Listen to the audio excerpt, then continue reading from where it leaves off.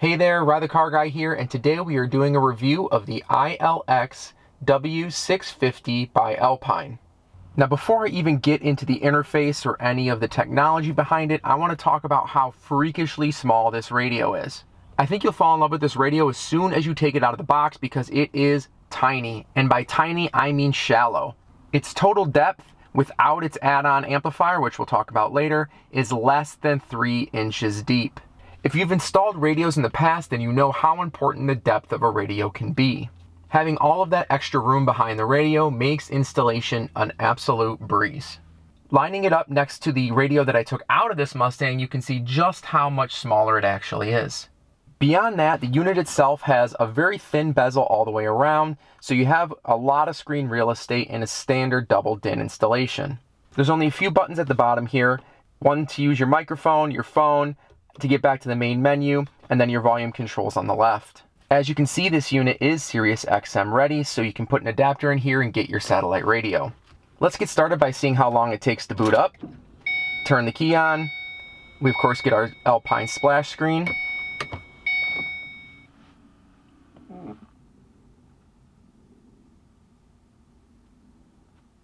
And okay, now it's up. I'd say that was probably under 10 seconds, even though when you're getting into your car and wanting to drive away, 10 seconds can certainly feel like an eternity. If we take a look at our menu options here, in your main menu you have a standard array of icons. Of course you have your radio, you have USB, there's a USB port in the rear. You can run either an extension into your glove box or somewhere else in the car, so that way you can plug things into it. Of course it will take a USB media key like the icon indicates, or of course if you're using the included Apple CarPlay or Android Auto, you'd have to plug it in. It's worth noting that this will play high fidelity audio files such as FLAC straight off the USB. Down below you'll see the Bluetooth audio. That's pretty much a standard nowadays. You can wirelessly connect your phone for not only music but phone calls using the included microphone. Within your settings here you just have the basic setup. Of course you have your sound, your fade and balance, your bass and treble, and then you can just have preset equalizers if you want to use those, and of course your subwoofer control. If you wanted to, you could go to advanced, and you could control things such as your crossover, your full band equalizer up to 9 different bands, and TCR. Going back, you have your volume setup. You can set up different types of volumes for different things. I actually really like this. We have the mic volume separate from the collar, separate from the ring. Within the system, this is just your standard settings such as your dimmer, your clock, and the different languages you can use.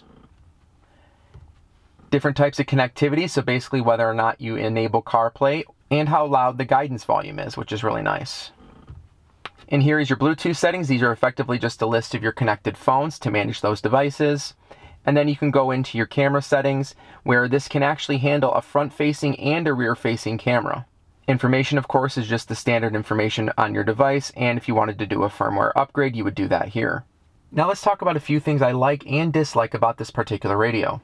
First of all, I just like the unit itself. I think they did a good job here. They have a very thin bezel around, so it kind of maximizes your screen size.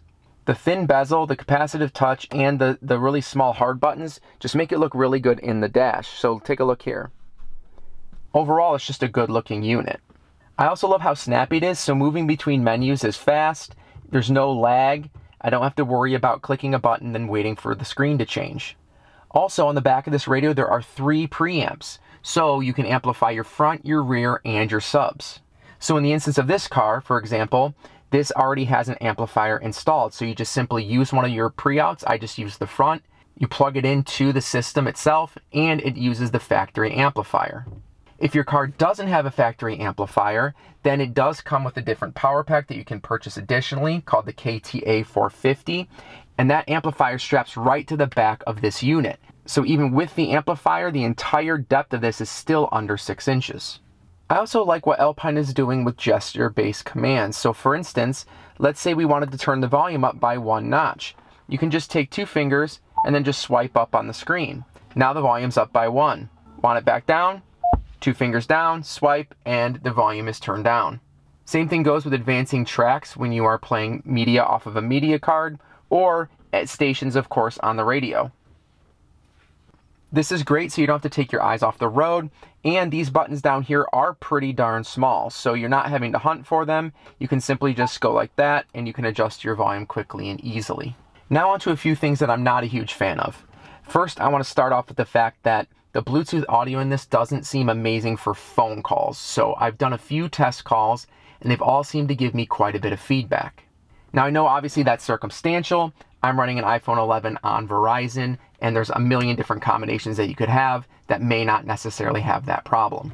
And the last thing I'm not a huge fan of is, of course, like I said earlier, this car does have a factory amplifier, so it's not an issue. However, if you don't have a factory amplifier, this only puts out 14 watts per channel.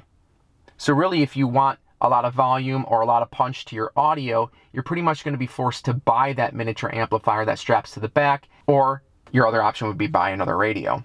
All in all, I'm definitely impressed with this unit. I think it's got a lot of bang for your buck. It's under $300. And it has excellent sound quality, especially if you have factory amplifiers. It gives you all the amenities you would expect to come in a radio in 2019 and offers an excellent installation experience. I definitely recommend this radio if you're looking for a mid to low price point with a ton of options. So that's it. I hope you've enjoyed this quick review of the ILX-W650 by Alpine. If you liked this video, please go ahead and like it, subscribe for more content like this, follow me on Instagram at RyeTheCarGuy. And thanks so much for watching, and I'll see you in the next one.